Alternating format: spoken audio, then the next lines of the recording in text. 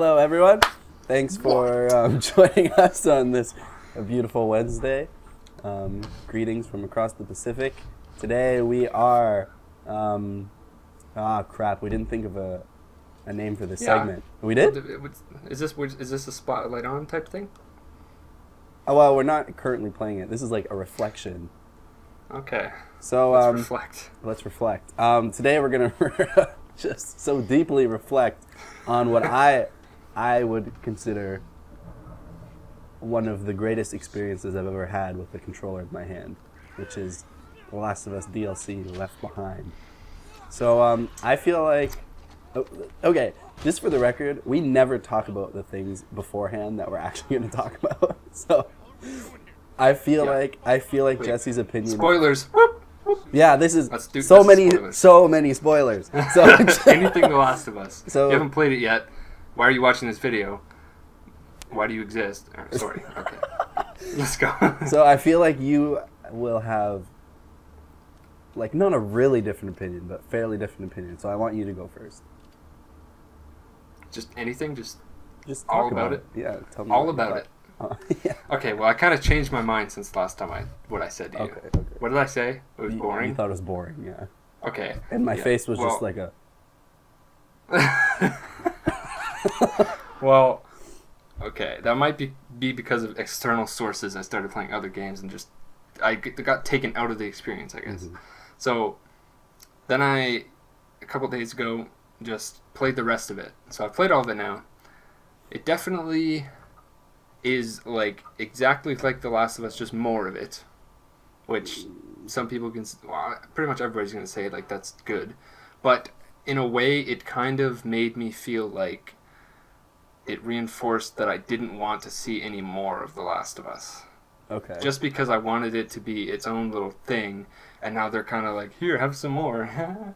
But it didn't need it because it's like it's after you've played the main game, so that extra layer you get with Ellie doesn't matter because you've already played the game. Like, right. I feel like it only matters if there's a sequel and Ellie's in it. Which they've already said many times that if they make a sequel, that Joel and Ellie won't be in it.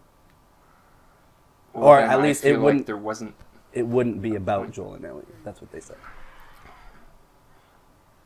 Well, then that makes me feel like there's no point in it. Right. Okay. Because it's like, by the time it ended, it built her character, but you've already seen her character. So what was the point? Like you're saying it built her character up to a point that we already knew. Yes. Okay. Usually you want to build the character and then experience how that character interacts and goes about living. But you already have. So the building up was led to nothing. Okay. I don't know. Okay. But I guess some people have said that it's got some kind of, more so than the main game, it had forced like fighting, because you have to, like, the entire because like for pacing's sake, obviously they felt like they needed to because they're good at pacing, and it was paced well, but because it was so short, it felt like they were forcing the gameplay on you because they had to. Okay. Like, it's almost like it's not a negative thing, because if they didn't do that, then it would have just been you walking around, and then people would have been like, this isn't a game. Right. But I don't know. I feel like they couldn't have won that situation. So they had to, but it still felt kind of forced. Right. And then I guess their relationship was interesting. Mm-hmm. And you know what? What? You spoiled it for me. I'm sorry. I just assumed that when you downloaded it, you would just play the whole, like, it was like 2 hours. I just played it through in one sitting. You spoiled that for me. I thought you had seen it. You're like, hey, remember how Ellie's a lesbian? No, I don't. What?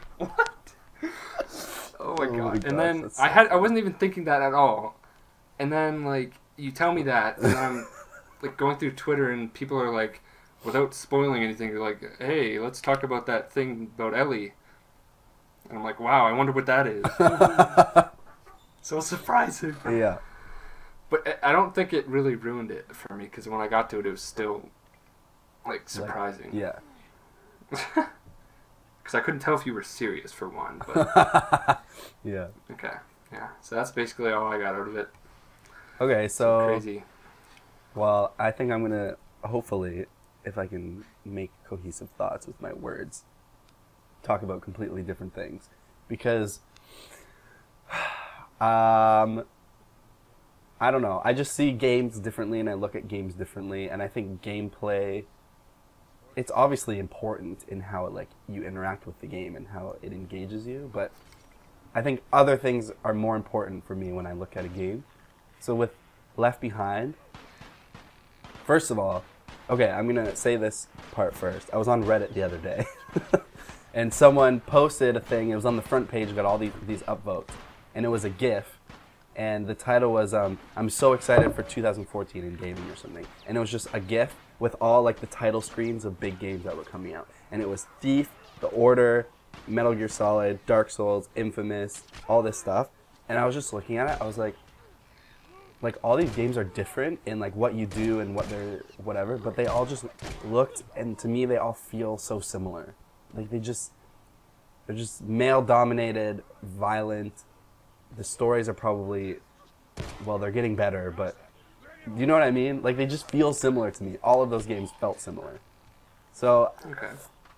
when I played The Last of Us, and it was about, like, that feeling of adolescence, which they, like, got in that game so well. It was unbelievable. Like, how you feel as an 11 or 12-year-old, and then how they incorporated it with how everyone feels as a 12-year-old and then mirrored it in like an apocalyptic world was unbelievable. And like the scenes, like the scene with Ellie at the arcade game with Riley explaining everything to her, like I can see on one hand definitely how people are like, oh, this is filler and they're forcing this on me, but it was totally like amazing, and it was showing like it was so well showing like how an adolescence would escape from something like that. Like it was unbelievable. It was, for me, it was an unbelievable experience. And then when I want to say one last thing, when so yeah, just the representations they showed in this game were completely different from all the other ones that will probably come out this year. And then the last thing I wanted to say was, I don't think Ellie is a lesbian.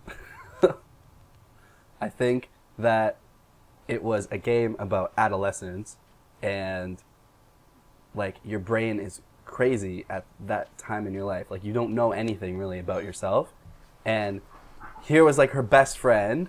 So even like my best friend at that age, if I was losing that person, like you just have crazy emotions at that age, and they're amplified in this game because of the situation. The world has gone to shit, so everything in them is just amplified. And they were talking, and they're having this really cool, intimate moment, and she was just in the moment, and she just kissed her. I think I would do that. Like, you know what I mean, though? I don't think she's a lesbian at all. Really, I don't think. I think it was brilliant writing, and just, that's what she would have done right there. She didn't know what else to do. Okay. She didn't know how else to navigate the situation. It was just, oh my gosh, I love Naughty Dog. They're so good.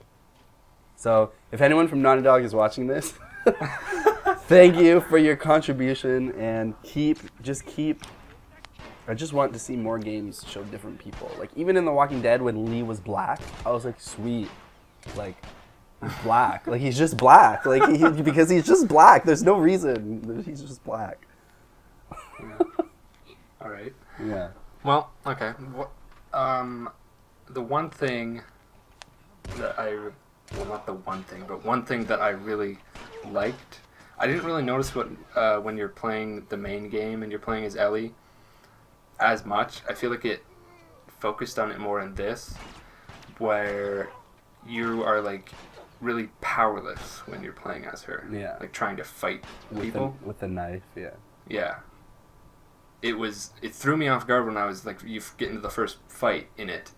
Yeah. Because I was like still in the mindset, obviously, I hadn't played in a long time, but as Joel, like being able to charge this guy and like fight him So you try to do that with Ellie, and then they just choke you to death. I don't know. Yeah. I'm glad they aren't stupid and actually know there's a difference between a grown man and a little girl. Yeah. So, like, you have to work your things. Yeah. Although, I don't know. I just remembered the scene in The Last of Us where Ellie saves Joel from dying. And the first thing she was so shocked. And to me, it felt like her first time doing something like that. And she said something like, "Jeez, I shot the hell out of that guy, huh?" And like, to me, it just felt like the first time she had done that. Yeah. But that's no longer the case. She's been doing it for a while. What? Because in the Left Behind, you kill a bunch of people. Yeah, but that's playing in the future. You're only fighting people. No, but she shoots infected and stuff. Yeah, but only when you're playing the. No, that's or not true. future. That's not true. When you're in the place with like the electrical water, and the wire falls, that's when you're with Yeah. Riley. Totally, it's totally when you're with Riley. I think. Am I wrong? I think so. I'm wrong. You think I'm wrong? Why can't I remember this? I just played it. That wouldn't make sense. So she wasn't just walking around shooting people. Was she? No. So she was getting something for Joel then? Yeah, that was like the first thing you do when you're trying to get something. Okay. Never mind. Sorry. Yeah.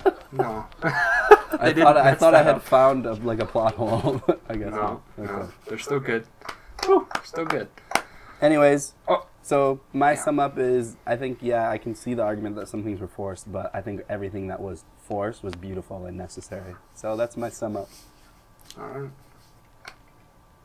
Sure, I agree. I got nothing else to add. All right. Let's just see what they make next. Oh, yeah. Well, they're making Uncharted next. Nobody cares about that series anymore, right? All right. Well, what are we doing tomorrow? What was that? Oh, we're making an extra video. Oh, Thursday. Wow. Amazing. All right. So, thanks for joining us. And Wait, what are we doing for tomorrow? tomorrow we are talking about replayability. Yes, we are. I forgot. I remembered replay that as in I my was mind. saying that sentence. So, thanks All for right. joining us. And yeah, we'll see you tomorrow. Goodbye. Bye.